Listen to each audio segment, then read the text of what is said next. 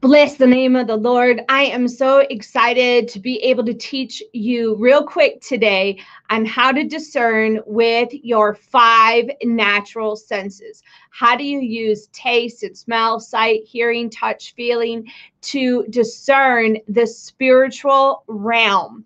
And friends, I want to encourage you to get my new book, Prophetic Spiritual Warfare, Partnering with the Holy Spirit to Manifest Your Destiny. It will elaborate on this teaching that I have for you today on how to discern into the spiritual realm using your 5 natural senses. I'm not going to take you real far into this. I want to keep this short and brief. I want to give you some power-packed points that you can take home and say, I can apply this to my life today, right now. So we can see into the spiritual realm. How do we see into the spiritual realm? One of the ways that I tell people to see into the spiritual realm is to look above buildings, look into the corners of rooms, to expand your horizon. Look on top of banking institutions and companies. Look as you're flying out the airplane, as you're driving into a town. There is expectation, okay? When we look around, we are expecting to see something. You know, a lot of times we just want to be like, bam, see an angel, bam, see a demon, see that principality, automatically just know it's there. But breeding grounds, okay, happen. Miracles happen. Discernment happens when we're expecting. And so we have to raise our expectations. One of the ways that we do that is by doing something in the natural to make that spiritual correlation. So if you want to see into the spiritual realm, start looking up, start looking in corners, start looking around, look deep into people's eyes, not staring, just look deep intensely into their eyes, and the spiritual realm will open up to you. It's probably the number one question that I get asked is, how do I see into the spiritual realm? Okay. And so you have to exercise the spiritual realm. You have to exercise. And so I want to encourage you to exercise the spiritual realm, okay, with your eyes, with your taste, with your, hands, with everything, with hearing. And so that is one of the ways that you are going to increase. Being in worship and prayer, being in that secret place, in that place of rest. As we're in that place of rest, as we're in that place with the Father, okay, then what is going to happen? As we're in the place with the Father, what is going to happen is it is going to expand. It's going to expand us seeing, okay? It is going to expand and open our eyes. Because why? Because we go to the Father to be in a secret place. We go to Jesus just because we want more of him. And out of the abundance of wanting more, out of the abundance of wanting him, then what is going to come? Okay. The seeing is going to come. The hearing is going to come. And so that's a key, is to be in that secret place, in that place of rest. Now, hearing. How do we hear in the spiritual realm? One is, I believe it's a gift of discernment that the Lord will give us to hear angels, to hear the demons, to hear demonic chatter. And so one part of it, I don't think we can create and make happen, but we can also get intensely close to the Father so that we can quicken our spirit and soul to hear him amidst the chaos. You know, the Lord has trained me. How do I hear him in a grocery store or in a conference? You know, if everyone's going wild in the Holy Ghost, how do I hear him? How do I hear him amidst casting out demons? And so, the Lord will open that to you. But as we search the Lord, as we know his word and we know the practices that are in the word of God, okay, then our ears are going to open. And as we desire, are you ready, friends? As we desire to see angels in God, Jesus, the Holy Spirit, the good things, He'll open our eyes to see the demonic things. And everyone always wants to see demons. And I'll be like, why do you want to see demons so much? Why don't you want to see the good stuff? What are you going to do with the demons that you see? And so I want you to think about that too. What are you going to do with what you see? And some people are like, I see demons all the time. That's where your focus is often, all right? Now, the other thing is, just because someone sees into the spiritual realm does not mean they're a Christian, or does not mean that they're seeing purely. Okay, the demonic can see into the spiritual realm. The enemy can open people's spiritual eyes too. So we have to be very careful with that, friends. Okay, that why are we seeing what we're seeing? Okay, where's your focus? I saw demons for years.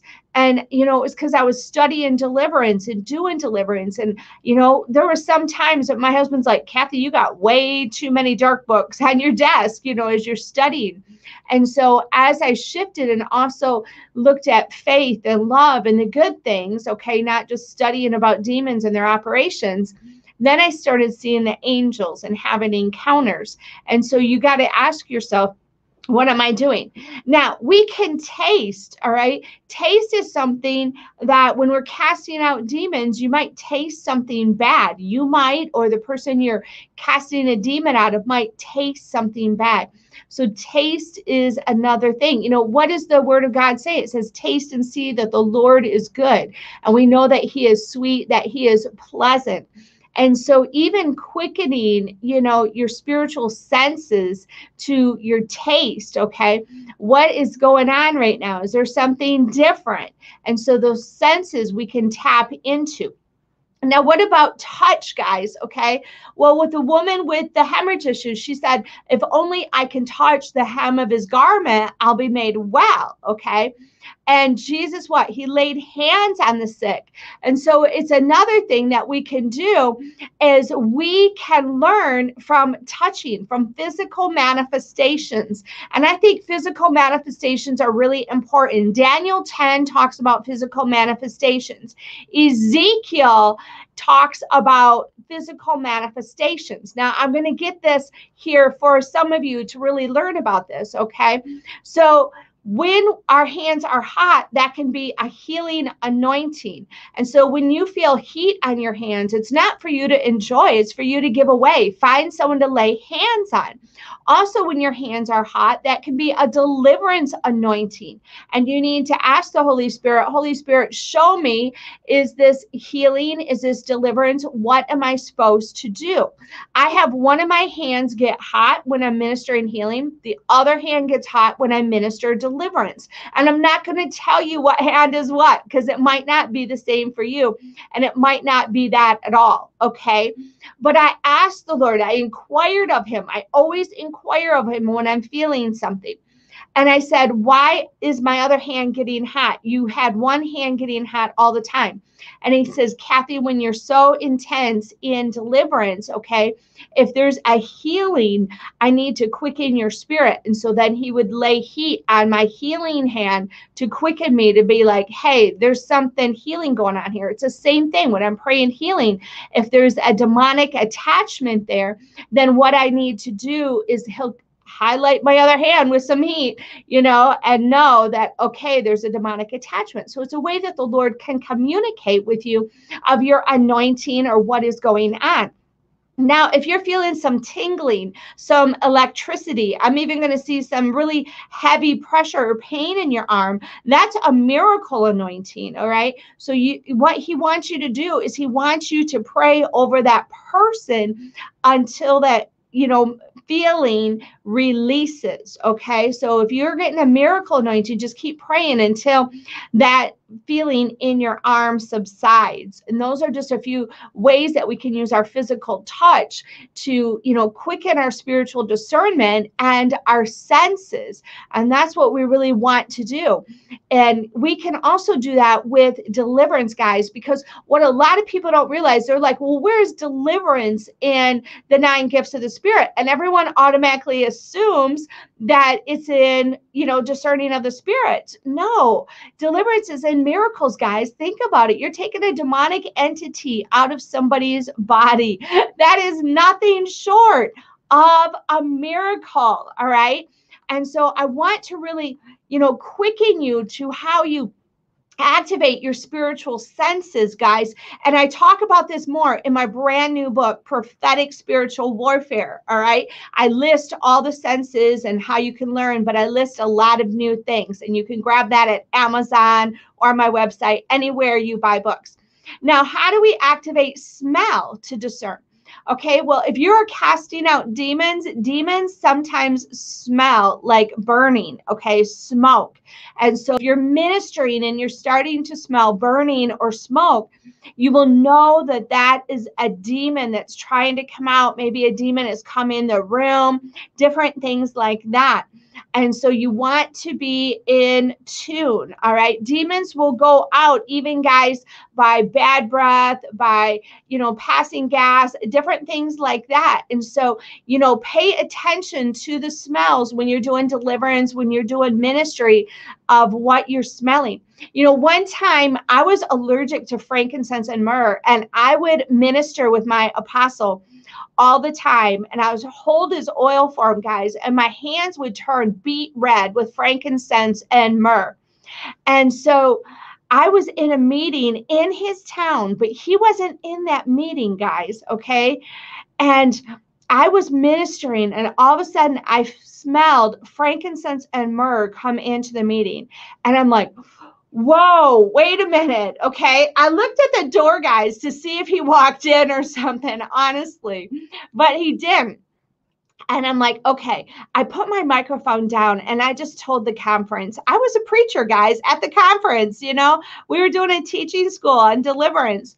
And I said, I'm going to put my microphone down right now because the Lord just blew in here with frankincense and myrrh, and I have to discern this.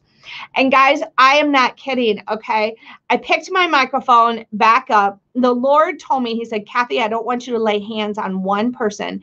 And I happened to be sitting on a stool because I was in a teaching school. And I said, for 4 hours, I commanded deliverance, healing, intimacy, the fire of God. I did not touch anyone. And for 4 hours, we had such miracles break out. One lady was like in the front. She flew all the way to the back with the fire of God. She literally did not stop until she went through the chairs and hit the wall, guys. There were 2 backs healed. The altar got filled. People were weeping and wailing, and demons were delivering, all because I yielded at the smell. Okay, guys, all because I used smell, guys, as discernment. And it was just like crazy miracles just broke out, guys. And the fire of God, like this one girl she didn't physically do it, but she wanted to just like strip off her clothes because she was burning so much with the fire of God. And it was all because I yielded to smell. And so don't discredit those things. Sometimes the Holy Spirit wants to get our attention in a different way. And you want to know what the beauty of it was? That day I was healed of that allergy to frankincense and myrrh. And now I custom make my own oil. I personally pour the frankincense and myrrh in there, pray, worship over it. Okay. And so I would just say to you, be attentive to listen to what the Holy Spirit is saying. If you're smelling fragrance, if you're smelling something, sweet, whatever it is, I want you to pay attention and yield to the Holy Spirit. And guys, that is why I'm so passionate about my new book. It's called Prophetic Spiritual Warfare, but the subtitle is Partnering with the Holy Spirit to Manifest Your Destiny. And I teach you how to pray, declare, do deliverance, see into the spiritual realm, 5 of the top strong men. I teach you principalities, powers, how to see all of that. Okay. And so I just want to encourage you to get over and get that book. Now, I have some free training for you. Who would love free deliverance training, free spiritual warfare training every Tuesday for the next 16 weeks at 1 p.m. Eastern Standard Time, guys? I am going to get on and give you free spiritual warfare training, guys. And so I want to encourage you to go over to my website at kathydegrawministries.org and you sign up for the webinar. So go to the webinar link, okay? And I want you to sign up, and it'll automatically send you the Zoom link so you can join me on Zoom. And even if you can't attend live, guess what? We're going to send out the replays. But when you attend live, then what's going to happen? You are going to get to ask questions, all right? And so it is going to be absolutely phenomenal. So I want you to join me. I'm going to start tomorrow, okay? Tomorrow at 1 p.m. But guys, it's really going to bless you if you get the book to go along with my teaching, so you get all the written notes and everything else. Watch my Facebook page, because I'm going to put together some special surprises that I'm going to be giving away, guys. I'm looking for a book launch team, and so I want to encourage you. I'm going to be sending out an email later today. If you're not on my email list, you need to go over there right now and get on it at kathydegrawministries.org. I'm going to be sending out some offers. We're going to have some private meetings with people who are in the book launch group, guys. We are just like, releasing all the spiritual warfare every single day, guys. You're going to be empowered. So please share this to your wall. So I hope these 5 tips helped you, give you a little bit better insight on how to see into the spiritual realm. Like I said, I have it more in depth in my new book, Prophetic Spiritual Warfare.